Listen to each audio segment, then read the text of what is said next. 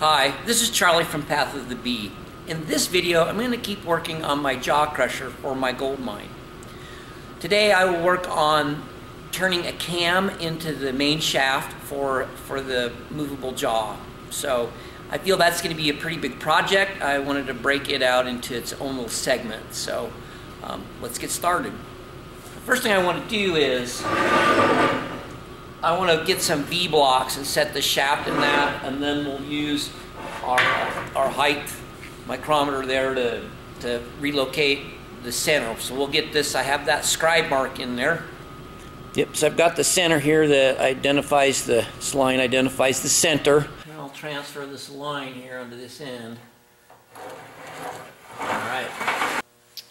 Okay, so I have this lined on each end vertical now and perfectly with the square. Use the machining square and against this piece of half-inch plate tabletop. We'll come across here and we will scribe and we'll scratch a line there.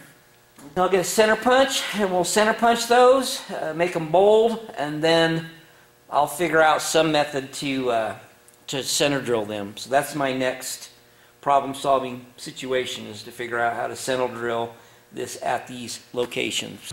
Okay, so what I've done is I've checked this shaft up in here with put my tailstock in with the live center that's like pointing at my spot, and I've shimmed here on the 3-jaw chuck and messed around with this for quite some time until as it spins around, it's pointing exactly at the location where I need to drill.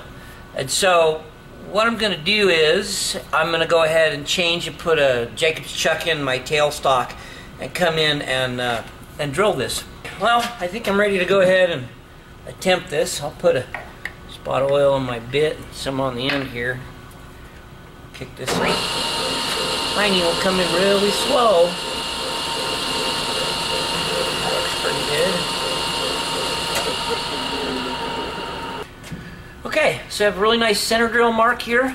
That's going to allow us to turn this between centers. I'll get one put in the other end. And it's going to have enough grab for sure to hang on nice. So I'll go ahead and flip this around and we'll do the same thing with the other end. Okay, we're going to put the live center in here. I got that. We'll just crank this right here into the tailstock. And we'll scoochy this up a little bit here. We're gonna. Now, I'm still not happy about this setup. So what I'm gonna do is I'm gonna turn flat on this side. Take the cam, the lobe out of it on the end here, enough to get this turned around and then held by the jaw, and finish turning this here hole side down, and then I'll flip it back around and we'll get this side. So that's what I'm going to do. Okay, so closing on the last pass here. Thought I'd bring you in and show you finishing it up. It's just barely touching in there where it's round, and so I think what I'll do now is I'll go ahead and switch this end for end and turn the other side, and we'll turn it in its entirety. I'm going to have to leave a shoulder here, and I'll leave a shoulder there.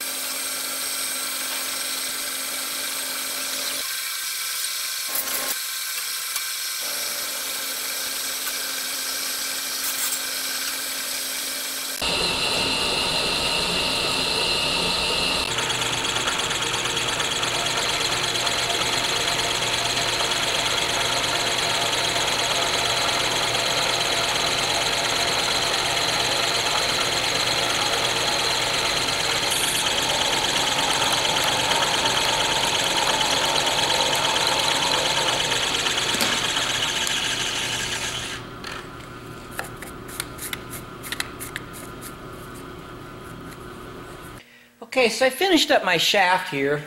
It turned out pretty good.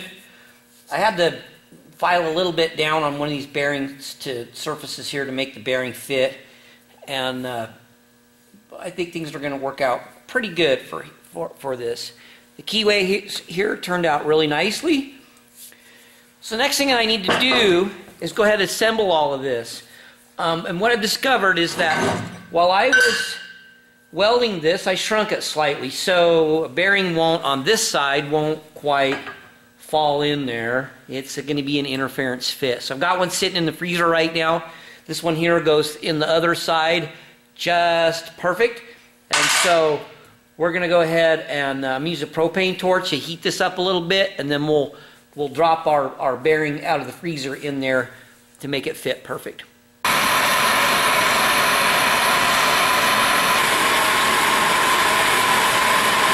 I've got this heated up to about 150 with my little laser gun here. 150 there, 145. So I'm going to try it. This bearing just came out of the freezer. Okay, here we go. We'll see if it goes in or not. Magic.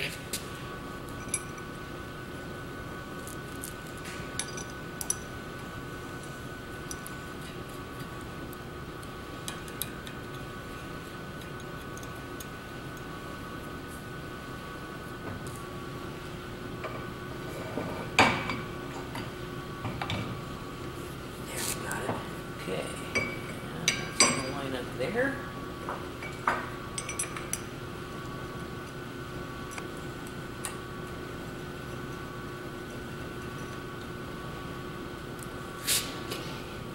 Alright, and I'll go ahead and give these a snug up all the way around.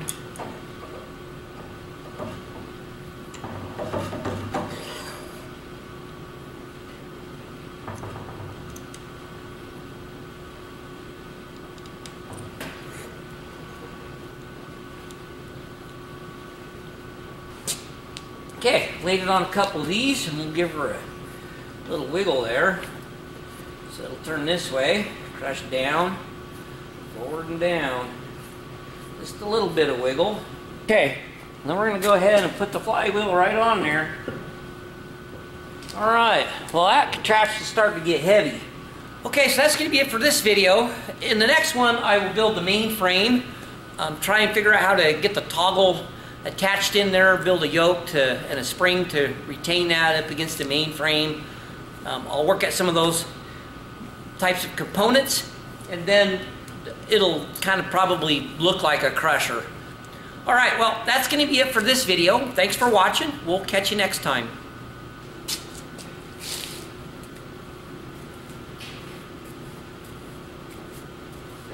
Looks like it's going to work pretty good.